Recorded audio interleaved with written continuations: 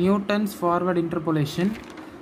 So இது வந்து formula இருக்குது. இதுக்கு எப்படி ஞாபகம் வச்சுக்கலாம்னா y is equal to Y, அதாவது எக்ஸ் ஒய்னு ஒரு டேபிள். இப்போ சாம்பிள் கொஷின் பார்ப்போம். இதில் வந்து y இருக்கும், அந்த y தான் இது. y ப்ளஸ் யூபி எது வேணால் நம்ம எடுத்துக்கலாம். யூன்னு எடுத்துக்கிறேன் நான். u 1 factorial delta Y not plus u into u minus 1 by 2 factorial delta square Y not u minus 1 u minus 2 by 3 factorial delta cube y naught அப்படியே போயிட்டே இருக்கும். இது ஃபார்முலா வந்து ஈஸி தான். இந்த 2 ஃபேக்டோரியல்னா போடுறோமோ அதுதான் இந்த டெல்டா பவரில் வரும். ஆனால் வந்து இந்த u மைனஸ்ன்றது கீழே இருக்கிற ஒரு நம்பரோட 1 கம்மியாக வரும். இப்போ இங்கே பார்த்தீங்கன்னா 3 ஃபேக்டோரியல் இருக்குது, இங்கே u minus 2 இருக்கும். அப்போ 4 ஃபேக்டோரியல்னால் u minus 1 u minus 2 u minus 3 u minus 3 அவ்வளோ, அதோட நின்றோம். பை 4 ஃபேக்டோரியல் நான் எழுதியே காமிக்கிறேன் பாருங்கள். இப்போ 4 factorial வரைக்கும்னா u into u minus 1 u minus 2 u minus 3 by 4 factorial delta power 4 y not. ஓகேயா? ஸோ இதுதான் ஃபார்முலா. கொஸ்டின் வந்து population of a town in census is given in the data. இந்த டேபிளில் வந்து பாப்புலேஷன் கொடுத்துருக்காங்க. நியூட்டன்ஸ் ஃபார்வர்ட் இன்டர்போலேஷனில் கண்டுபிடிக்க சொல்லியிருக்காங்க. And பர்டிகுலராக 1996 வந்து எவ்வளோ பேர் இருந்திருக்காங்க, பாப்புலேஷன் இருந்திருக்கு அப்படின்னு சொல்கிறாங்க, கேட்குறாங்க. ஓகே, இப்போ வந்து நியூட்டன் ஃபார்வர்ட் பேக்வேர்டு 2 ஃபார்முலா இருக்குது. பேக்வேர்டு வந்து பார்க்கலாம் அப்புறமா. ஃபார்வேர்டில் வந்து இது நம்ம இப்போ இந்த சம்மு கொடுத்துட்டாங்கன்னா நியூட்டன் ஃபார்வர்டு எப்படி கண்டுபிடிக்கிறதுனா, இப்போ இந்த எக்ஸ் இது வந்து நம்ம என்ன கண்டுபிடிக்க சொல்கிறாங்களோ அதை வந்து நம்ம எக்ஸை கன்சிடர் பண்ணணும். இங்கே வந்து 1996 வந்து இது பண்ணியிருக்காங்க. அப்போ இதை நம்ம வந்து எக்ஸாக கன்சிடர் பண்ணிக்கணும். ஓகேங்களா? அதுக்கப்புறம் வந்து இப்போ இந்த டேபிள் பார்த்திங்கன்னா இது மேலே இருக்கிறது எக்ஸு, கீழே இருக்கிறது ஒய்யு. இது வந்து நம்ம எக்ஸ் நாட் அப்படின்னு தான் எடுக்கணும். X not, x1 x2 x3 x4. அதேமாரி இது வந்து y0 y1 y2 y3 y4.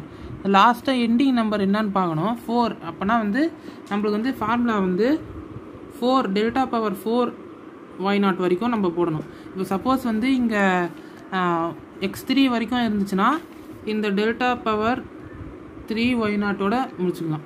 Okay, இப்போ வந்து இங்கே x பவர் 4 வரைக்கும் இருக்குது, y பவர் 4 இருக்குது. அதனால் நம்ம வந்து ஃபார்முலாவில் டெல்டா பவர் 4 y0 வரைக்கும் யூஸ் பண்ணிக்கிறோம். இப்போ இந்த டேபிள் எப்படி கிரியேட் பண்ணுறதுன்னு பார்க்கலாம்.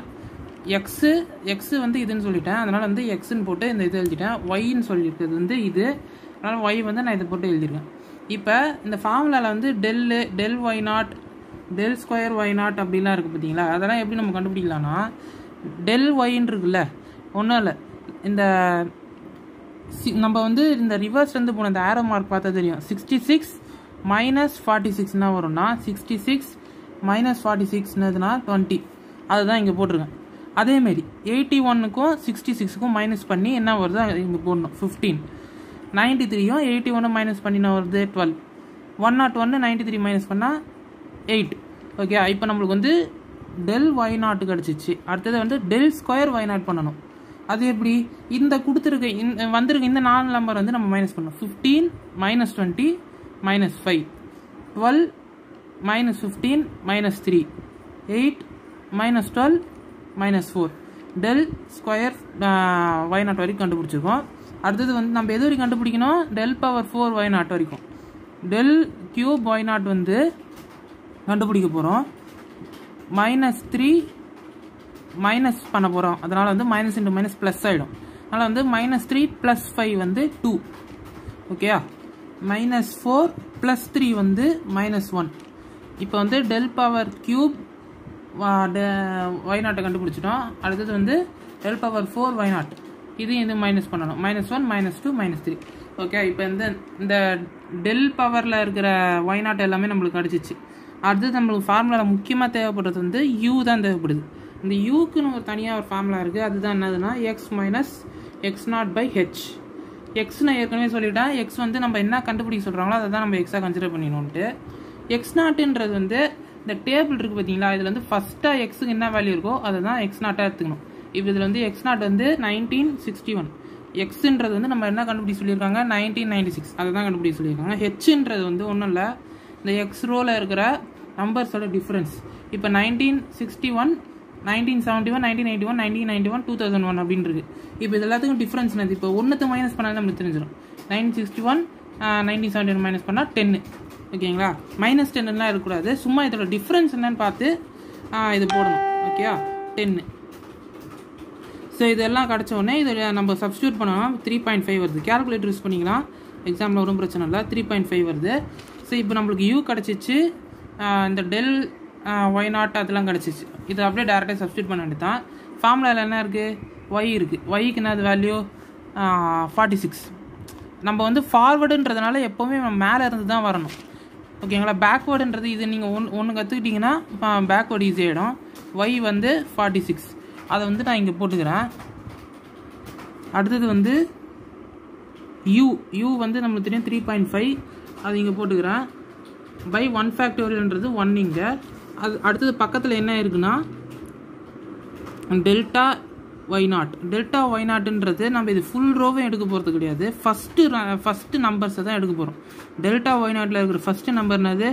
20, அதை இங்கே போட போகிறோம். அதேமாரி u மைனஸ் 1 2 ஃபேக்டோரியல் இருக்குது. அப்போ யூனானது 3.5, u minus 1ன்றது 3.5 minus 1 2 factorial 1 into 2. இங்கே வந்து டெல்டா ஸ்கொயர் Y0ன்னு இருக்குது, அதோட ஃபஸ்ட்டு வேல்யூ என்னதுன்னா -5. அதேமாரி மைனஸ் டெல்டா பவர் 3, அதுக்கு வந்து நம்ம என்ன எடுப்போம்? 2 எடுப்போம். டெல்டா பவர் 4க்கு வந்து -3 எடுப்போம். அந்தமாரி எல்லாத்துக்கும் எடுத்துக்கணும். புரியுதுங்களா?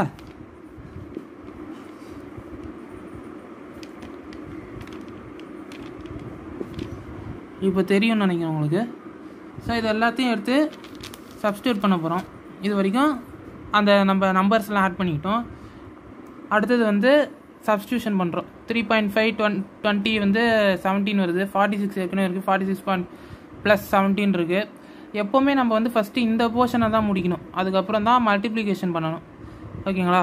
அடுத்தது 3.5 × 3.5 - 1 3.5 × 2.5ன்னு வருது. 1 × 2 2 போட்டுக்கிறோம், /2. இது ரெண்டுத்தையும் வந்து நம்ம இதை மல்டிப்ளை பண்ணிவிட்டு அதுக்கப்புறம் வர ஆன்சரை வந்து இதோட டிவைட் பண்ணணும். டிவைட் பண்ணிவிட்டு அதுக்கப்புறம் தான் மல்டிப்ளை பண்ணணும் இதோட. அந்தமாரி தான் எல்லாத்துக்கும். இதை ஃபஸ்ட்டு மைனஸ் பண்ணிவிடுங்க, மைனஸ் பண்ணி ஆன்சர் வச்சுக்கோங்க. இது எல்லாத்தையும் மல்டிப்ளை பண்ணிவிட்டு 6ஓட டிவைட் பண்ணிவிட்டு அதுக்கடுத்து தான் 2ஓட பண்ணணும். அந்தமாரி எல்லாத்தையும் பண்ணிடணும். எல்லாத்தையும் பண்ணிவிட்டு நம்மளுக்கு ஒரு ஆன்சர் வரும், அதுதான் இந்த ஆன்சர் 97.67969. ஸோ இது உங்களுக்கு எதாவது டவுட் இருந்ததுன்னா நீங்கள் கமெண்ட் செக்ஷனில் லீவ் பண்ணுங்கள். இந்த சம்மோட பிடிஎஃப் நான் வந்து உங்களுக்கு டிஸ்கிரிப்ஷனில் கொடுக்குறேன், ஒரு வாட்டி செக் பண்ணிக்கோங்க. எதனா டவுட் இருந்தால் கமெண்ட்டில் லீவ் பண்ணுங்கள். தேங்க்யூ.